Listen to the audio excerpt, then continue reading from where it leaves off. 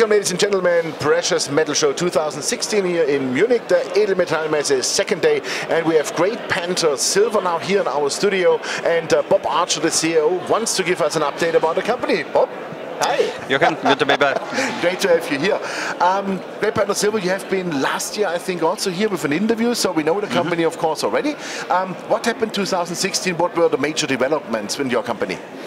Well, aside from silver prices going up, that helped, it certainly helped a lot. Yeah, most definitely. No, I mean, coming through the downturn, our operations team did an excellent job of really getting our costs down, such that even when silver got down to $14, we were still actually able to make a profit at that level. So maintaining those low costs with the metal prices coming back up again has made a huge difference to our profitability, obviously, and so we've continued to maintain those low costs, and with the foreign exchange rate has worked in our favor as well, because most of our costs are in pesos, and but our revenues in US dollars, so with a stronger dollar, weaker peso, that helps a lot as well. So that on the financial side has been a really good year. Production wise, we've pretty much just held things steady for this year. We had how many ounces have you produced so far? We're on track to produce about 4 million ounces this year, silver equivalent. Yeah. Okay.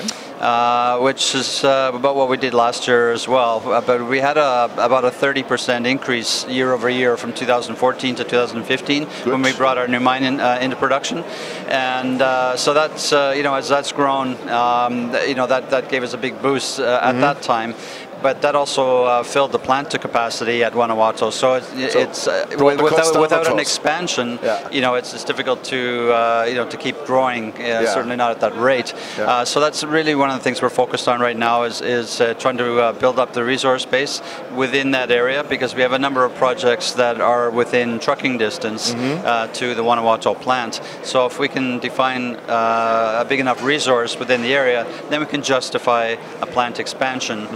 And then we can go from there and boost production once again. So. Okay, great. So when you do, let's assume you do the 4 million ounces this year, where do you have the all-in costs roughly? I know it's a forward-looking statement, it's an estimate, but give us an indication. Where do you think it might go? Well, our guidance for sustaining costs for the year on a consolidated basis for all the mines is $12 to $14. But right now we're under the 12, so we'll see where we land with the fourth quarter. But certainly we'll be on the low side, and we're hoping that we should beat that that $12 number. Fantastic. What mine life do you have so far as an average? That's always a difficult question to answer, because at the Guanajuato mine, it's been going for more than 400 years, and so the mine life there, and if you include the San Ignacio mine just outside, it's probably in the 5-year range, 4 to 5 years, something like that. But as I say, we're drilling off new resources and push that out. And at our Topia mine, I guess we're about 7 or 8 years defined right there. But we haven't even done any drilling there for about 3 years. So as we get going with the drilling again, then we'll expand the mine life there as well. Fantastic. So that sounds to me like you are doing a lot of organic growth. Yes. Of course. Yeah, that's right. Do you have any plans or ideas to do something different than organic growth? Yes, absolutely. Maybe some M&A? Yeah, no, for sure. I mean, we did a financing this summer, actually. We raised 29.9 million US in a bought deal. So we, as of the end of September, we've got about $53 million in the bank, cash, and over 68 working capital, and no debt. So we have a very strong balance sheet, and we mostly did that financing for an acquisition, just to give us a bigger war chest, so to speak, and give us a lot more confidence in being able to go out and not just to pay for the acquisition itself, but to actually put it in production, or whatever's required, because that's the focus for an acquisition, is something that's either in production now or very close to it. So if it requires a bit of investment to get it going again. Then. Okay. Maybe any plans? Let's assume. I just had Ronald Stöferle here in the interview, and he said $42 silver in the next 2-3 years. I mean, that would be a major boost, of course, yes, for all silver companies. Yes, definitely, let's assume silver goes maybe not to 42, but let's say 25. Right. Could you imagine also to start to pay somewhere dividends for the shareholders to reward them a bit? You know, it's.